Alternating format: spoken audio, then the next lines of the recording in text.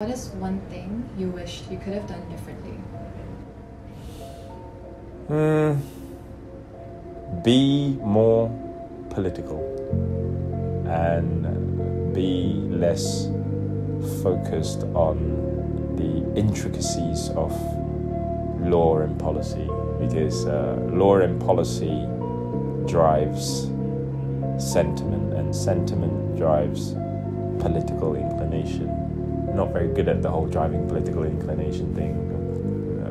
Often too focused on the policy, but I'm not sure if I would change that. But if there was something I would change, that would be that, because if we were more politically astute, we would be less likely to have been victims of political coups d'etats and things like that.